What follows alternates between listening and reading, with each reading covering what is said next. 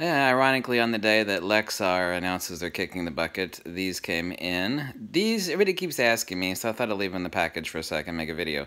If you have an X-T2, at least in card slot number 1, especially if you want to write RAW files to card slot number 1, and JPEG to slot 2, which will give you slightly better buffer, and a slightly deeper buffer.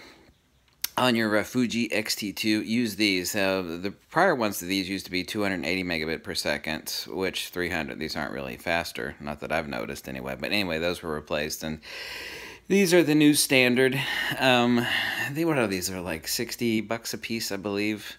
But anyway, this is it. These are the ones you want to get if you have a fast camera with SD cards. I'm going to even say Sony. Some Sony users actually watch my videos. I'm not a Sony shooter, but these are the SD cards that you want. 300 megabit per second, UHS-2, SanDisk, SDHC cards, the X-Treme Now, the 95 megabit per seconds are okay for slot number 2, and those are really cheap cards. What are they right now?